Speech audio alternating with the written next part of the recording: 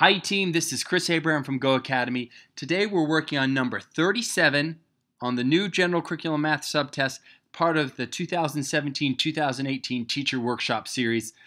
This one right here is part of the geometry problems, and it's going to introduce Euler's formula. And if you've never heard of Euler before, he's a mathematician that looked at shapes that were called polyhedrons. These are these three-dimensional geometric shapes that are made up of polygons. And he came up with a bunch of formulas to describe the relationship between the faces, vertices, and edges of these three-dimensional shapes. We're going to look at the cube here, and we're just going to look at this polyhedron and sort of work out Euler's formula.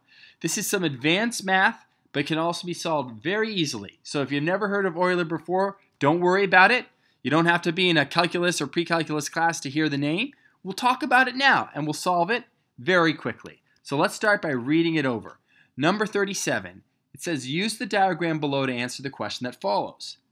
They give us a diagram of a cube, or three-dimensional shape made up of polygons, and another name for that is a polyhedron.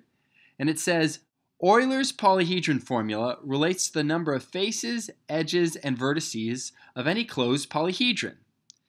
If E, F, and V represent the number of edges, faces, and vertices respectively of a cube shown above, which of the following equations relating to these values is true?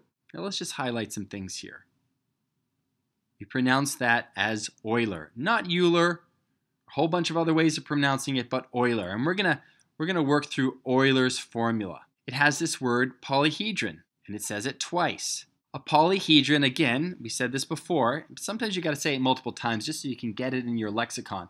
A polyhedron is a three-dimensional shape made up of polygons, and a cube is a type of polyhedron. So I'm going to highlight that cube there. It's a type of polyhedron. And we're looking specifically at those faces, edges, and vertices of this cube or polyhedron. And we're going to come up with this equation that shows the relationship between the faces, edges, and vertices, and try and retract the steps that Euler did in his formula. Now, you don't need to know Euler's formula to work out this problem, although it will help, but you might not have been in a pre-calculus or calculus class yet. So let's say you don't have that background. We can still work this out by working with what we know about faces, vertices, and edges of a shape like this. First, we want to identify the number of faces, vertices, and edges in our polyhedron. We're given our polyhedron in this case is a cube, and we can actually count them up. Like, for example, faces. The number of faces on a cube or the faces on a six-sided die. Well, there's 6 of them. That's the portion on the outside here that makes up the square. We got 1, 2, 3, 4. The back and the front, it should be 6. Think of this cube like a six-sided die. It's got 6 faces on that die. Vertices. Vertices are where the faces come together and create that point. And we got 1, 2, 3, 4, 5, 6, 7, 8. There are 8 vertices in a cube. Now edges. Think of edges. This is where the faces meet. We got 1, 2, 3, 4 on the bottom. 1, 2, 3, another 3 here. So 3 plus 4 is 7, 8, 9, 10, 11, 12. We got 12. Let's just call that 12, okay? So a cube has 6 faces, 8 vertices, and 12 edges. Remember that. Now we go to these equations. Now we're looking for the one that's true. So we're going to use these numbers, and what I want you to do is, not knowing Euler's formula, every time you see the variable f, I want you to substitute in 6. So we got 6, 6, 6, 6. And everywhere you see V for vertices, I want you to substitute in 8. We got 8, 8, 8, 8. And everywhere you see edges, E for edges, substitute in 12. 12, 12, 12, 12. Now I want you to evaluate these equations and find out which one's true. Another way of thinking about which one's true is which one works. Let's look at D. 6 plus 8, what does that get you? Well, that gets you 14. Does 12 plus 14, what does that get you? Well, that gets you 26. Does 14 equal 26? No, that's not true. What about this? C. So D is wrong. 6 plus 8 again is 14. Does that equal 12 plus 8, which is 20? That one's wrong too. How about B? 6 plus 8 is 14. They're all going to equal 14. So I'll just make that here. The bottom one doesn't equal 26. C doesn't equal 20. B, we have 12 plus 6. That gets you 18.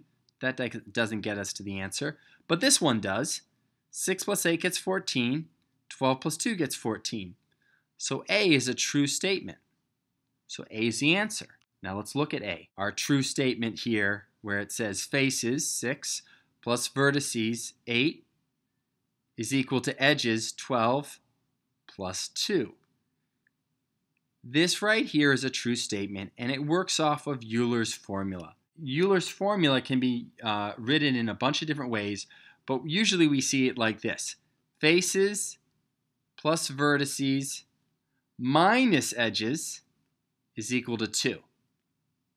Now I know that's not exactly what A says, but if we tweak this just a little bit, we add edges to both sides, well, what we find is faces plus vertices is equal to E, edges, the number of edges, plus 2. This right here, team, is... Now, you're not in an advanced math class, so maybe you wouldn't see that this matches up with A directly. Okay? But it's a nice piece of information to know.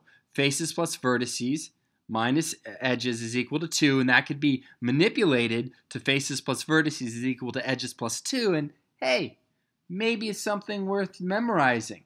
Or you could just stick with being able to identify the faces, vertices, and edges of a cube, and being able to just plug it into each one of these equations and evaluating which one works. And we found out that D, C, and B don't work, and A is the only one that does, which would be the correct answer.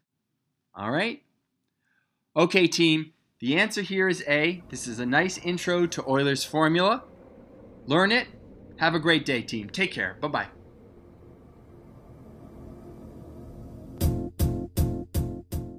Team, this is Chris Abraham from GOHAcademy. Welcome to the 2017-2018 Teacher Workshop Series.